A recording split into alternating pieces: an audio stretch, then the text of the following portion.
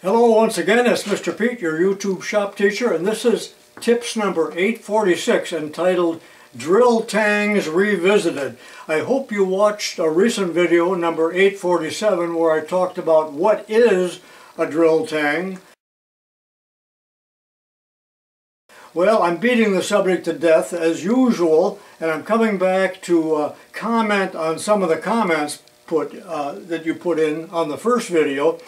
Some corrections, additions, and just some useful information. I get a lot of useful information from you viewers out there, so please keep that up. So let's toss this around a little bit more. I still think that the purpose of the tang is to keep the drill from rotating in the quills.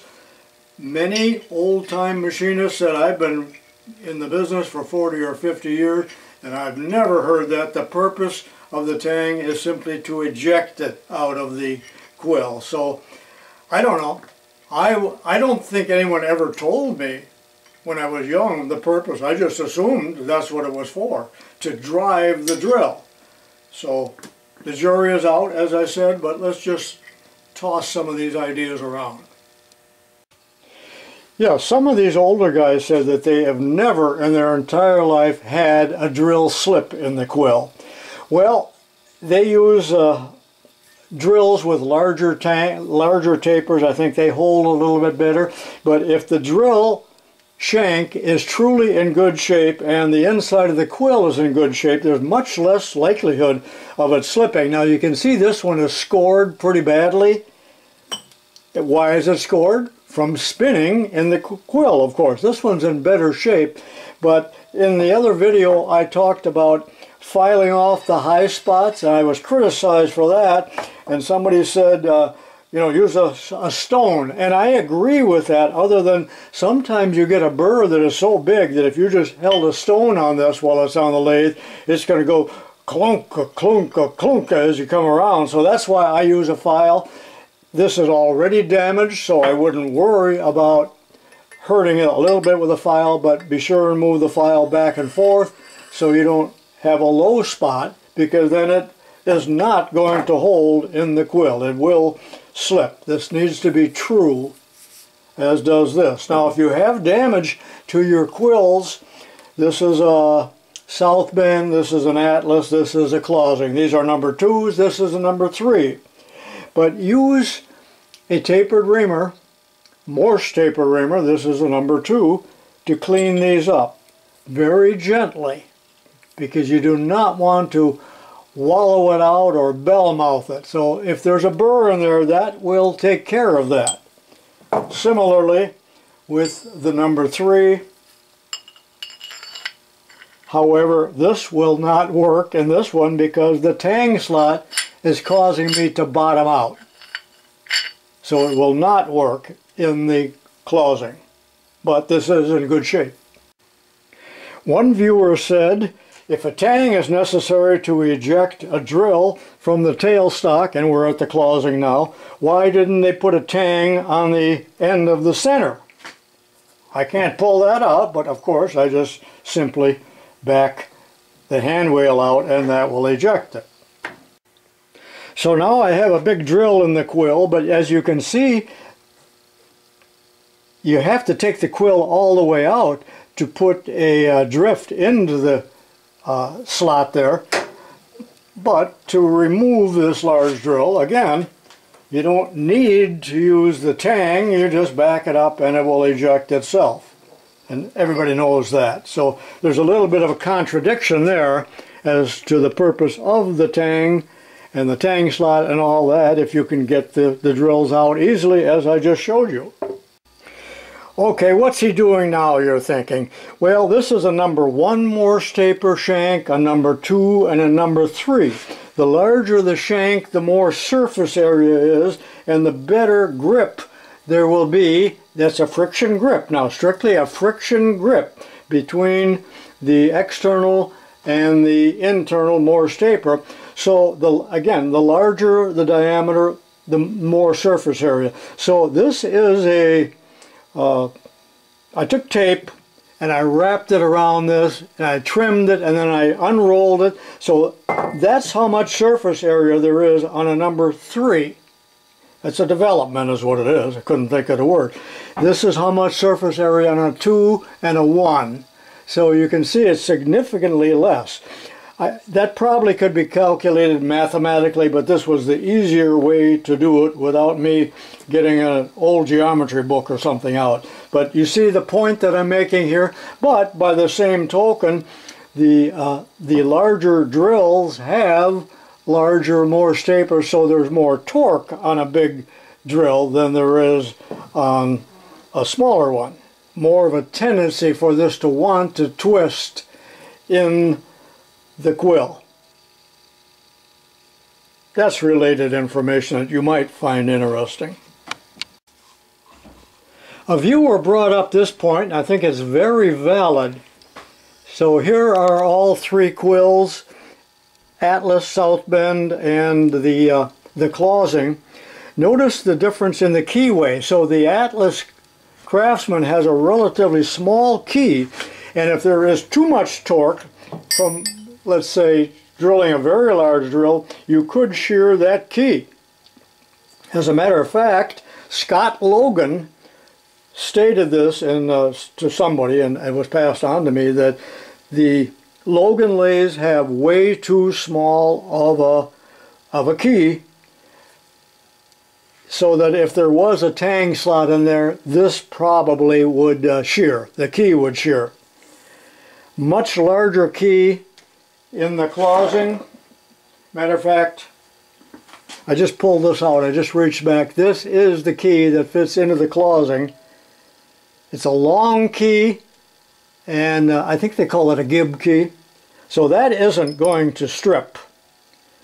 The keys that are in these other ones are rather short in length, quite short. And I don't remember the Logan. I no longer own the Logan. But that's also a factor to consider here. But on the real large lathes, they're going to have quite a large key, I believe. Here's a very interesting point brought up by a viewer. These drills are called tang drive. Yes, tang drive. Well, how do you hold these? You have to have the appropriate holder like this, and they're usually made by Scully Jones, and they make these in about 100 sizes because you have to have the exact size of the drill, whether it be a number or a letter. It's not a chuck, it is a driver. Now this is not the one. I do not have a tang drill driver. This is actually a tap driver, but the principle is very similar here. And when you put this in the quill, it will tighten up. But that is the idea of the quill drive. That's too large. This is really too small. But that is the purpose. So if this is a quill drive drill, why is this not a quill drive on this end? I don't know. You tell me. Leave some comments, please, because this is confusing and contradictory. I know it. Now this is an R8 Morse adapter number 3, so that you could use a large drill like this on your Bridgeport. And of course you have to take the collet or the holder all the way out to eject it. And in this case, yes, it does need to be ejected. But by the way, in the quills or this holder, if you can't get a drill out, it's really stuck, put a ramrod in here and tap on it, and you can usually get it out.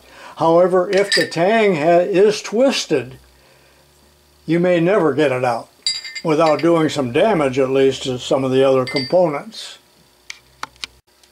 And this is a number 2 R8. But notice that the number 3 is much longer, which means you have to drop your table quite a bit on the Bridgeport in order to use this, which is a little bit annoying, but these can be lifesavers if you're doing that type of work in your Bridgeport. I'm sure I have said this before, and most of you know this already, but remember that the tangs on drills are soft. The cutting end, of course, is hard. Matter of fact, I believe that this is welded on. Correct me. I believe when they make drill bits, they weld the hard steel onto the soft. Either that or it's annealed. I'm not really sure. Put it in the comments if you know for sure. Well, I hope I haven't beaten this subject to death too severely. Leave comments, as I just said. Now stay tuned for just a little bit of extra credit. A man sent me an endoscope, which is a tiny camera that the doctor uses to stick up your nose. And I'm going to, in the extra credit, show you how I use this, and we'll take a look into the side of the quill. And it's really a bit of foolishness, but you might find it interesting. I've never used one of these before and hope to use this in future videos, and it was given to me by Bob Patton, so thank you for that, Bob. Stay tuned now, and also just a few still pictures at the end. See you next time. And now for a little bit of worthless extra credit. Bob Patton, a regular viewer of mine, sent this endoscope to me a few weeks ago. So let's put it to use right now. So what is an endoscope? Well, it's the same thing the doctor sticks up your nostrils. Only this isn't medical grade, but we're going to take a look into this quill from the closing, and the picture will appear on my iPhone here, so I'll zoom in on that in a moment here. But this is a pretty neat device. I can adjust the, it's Bluetooth, I can adjust the brightness. Watch this now. I'm still trying to learn how to use this. And in fact, if you wanted to have a little sneak preview of my nose, looks like a badger.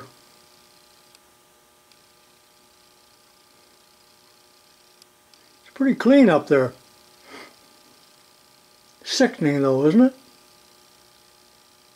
I'm not going to show you the inside of my mouth. My teeth look worse than Terrell's. Alright, let's stick this in here and see what it looks like.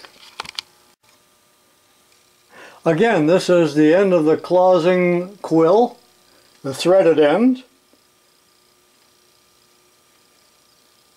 Originally I was just going to check the damage in the quill from spinning, but you know, this one never allowed the drill to spin, so it's in real good shape. But I'll give you a little idea here.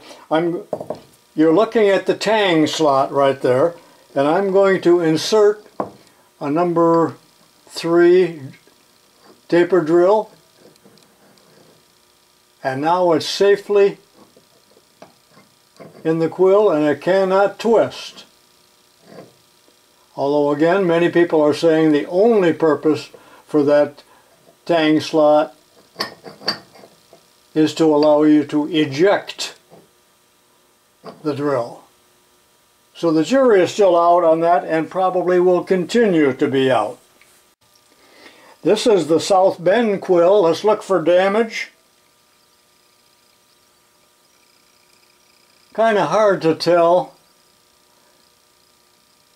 but it doesn't look too bad. Now the Atlas. This is the Atlas. And you can see some scoring on the sides. Alright, that might have been a waste of time, but some of you might have found it interesting. At least you found the endoscope interesting.